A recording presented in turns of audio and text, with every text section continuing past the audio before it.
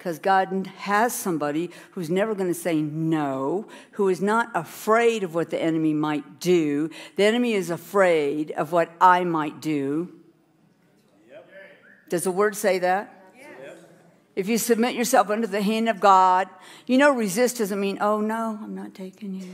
I will not tolerate anything you're offering me. I do not serve you. I serve the Most High God of heaven and earth. I despise you. I'll never surrender to you. Don't waste your time.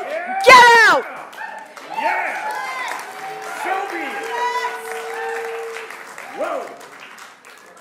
That is how we're supposed to live. Yep. That is a manifested daughter of God. Manifesting His power, His plans, His love, His ways, His will. Right. By the way they live. Yeah.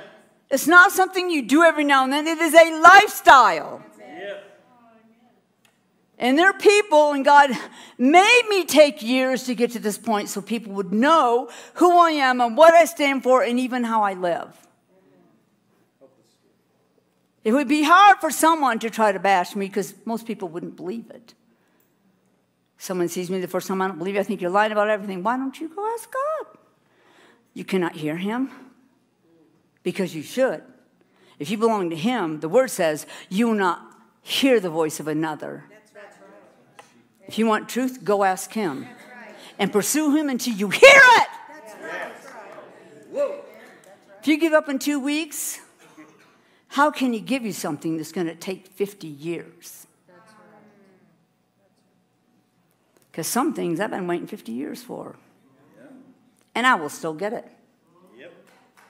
Because I'm not giving up. And I'm not going to step back. I'll have whatever He wants to give me. And you should be saying the same thing. So Hollywood is going to be wrecked.